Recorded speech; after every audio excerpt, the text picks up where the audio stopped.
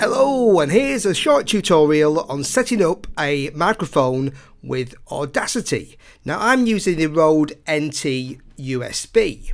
Okay, so I need to first of all make sure I've got my microphone input here, little microphone icon at the top, set to that. Okay, and what I also like to do, I like to be able to hear what I'm recording and see a signal before I hit record. So a way to do that is to go into the preferences.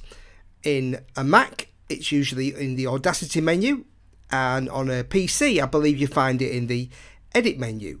But go into here, and on the recording tab here, I'll tick this that says hardware playthrough, so that I can actually listen while I'm recording. So if I click on the little left and right here, okay, I get a level.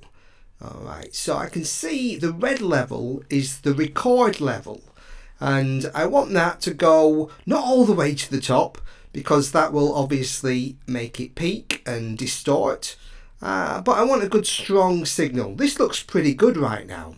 So what I'll do is I can adjust that with this little slider here. If I take that down, okay, it's low. Take it up, oh, a bit too high. So find a nice level, okay? And now I can monitor in my headphones. I can hear the playback. If I hit record, off it goes, and let's just stop that. And you can see, off it goes. I've got a nice strong signal, okay?